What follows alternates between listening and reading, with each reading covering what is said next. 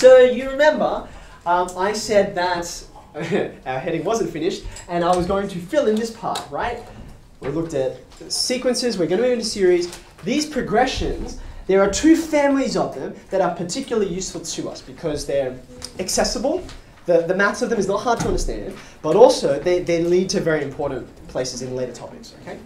So the other kind of progression that we're interested in this morning is called a geometric progression. Arithmetic progressions, geometric progressions. Hence, we call them GPs, not to be confused with general practitioners, right? Nothing to do with them. I will let you have a think, and I'll give you an answer at the end, and you can remind me if I forget to give you. Why exactly these are called geometric progressions, whereas these are called, like, what makes these things geometric? Because I don't think it's obvious, but if you ever think about it, like if the question's on your mind, you might work it out. Okay. So, again, I'm going to go through pattern, formula, recursion, and how to test for whether something is this kind of progression or not. Okay? Now, you met these yesterday. We have this common difference. You add something, then you add something, then you add something. That's the hallmark of an AP. Okay? The hallmark of a GP is very similar. You still start with a first term that we still call A, but instead of adding the same thing repeatedly, you multiply. Okay? You multiply, and then you multiply, and then you multiply. You choose the same number every time. Now, because here we're adding, we called it a difference. When you multiply by something over and over again, we tend to call that a ratio, right? So instead of AD, I'm going to call this next term A times R. When I multiply again to get to the next term, I multiply by R again. So it's going to be AR squared. Yeah, it's kind of funny because if, you know, my birthday is International Speak Like a Pirate Day, so it's kind of like, you know. Anyway, I've got 3 terms. That's all I need. September 19, right?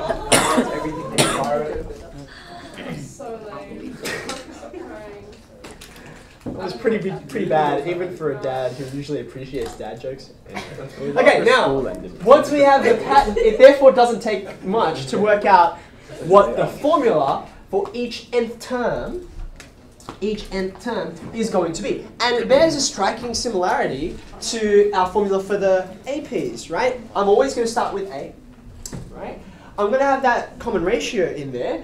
How many common ratios does the nth term get multiplied by?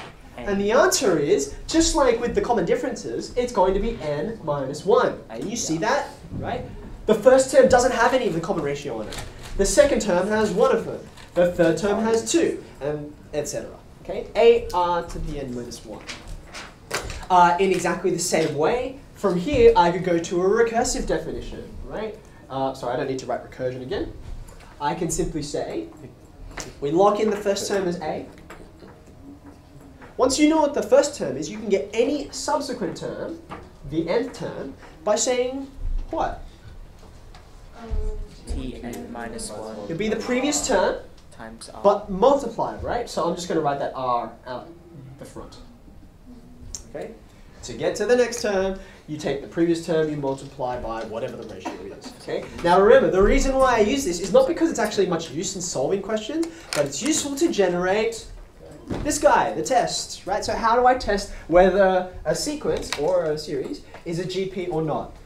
I'm going to take this same kind of comparison, right? I want to do something with a pair of consecutive terms, right? What am I going to do? I'm not going to subtract, I'm going to divide, right? So I'm going to take one term, divide it by the previous one, right? Every single one of those should be equal to the common ratio for every term that you give me, right? All values of n that are supplied.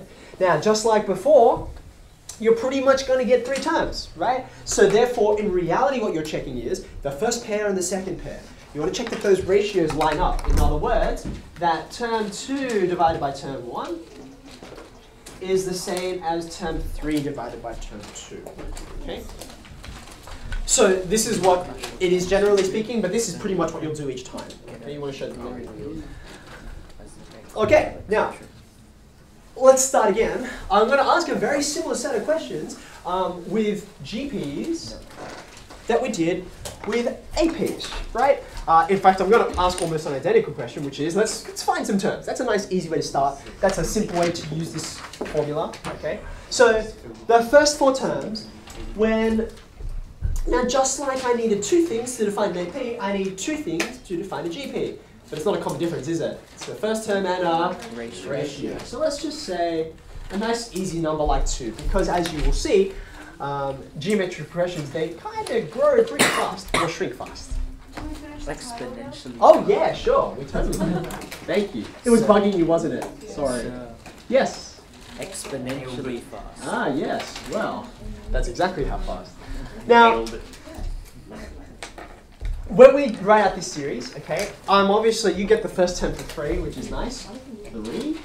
To get to the next term, I'm going to double, which of course just gives me 6. And then 12.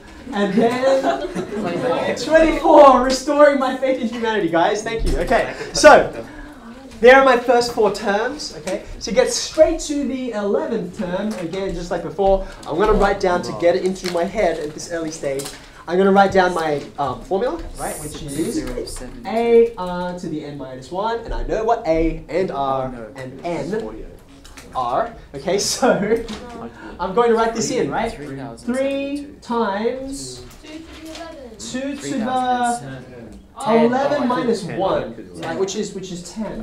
It's Okay. 1024. Now, it's worth mentioning, because of the nature of a geometric series, this second part there, that 2 to the power of whatever, right, or the whatever to the power of whatever, sometimes it can be just astronomically large, okay? So depending on the question, I will sometimes just leave it in this form. Just leave it in next form. Because this will be some dumb huge number. What's the point, okay? I've worked out what it is. My calculator does the rest, okay? In this case, it's relatively small in the scheme of things. I happen to know the 2 to the power of 10 is 1024 because Binary. I'm a geek. And so when you multiply by 3, you're just getting 3072. You happy with that? It starts with 10. Okay.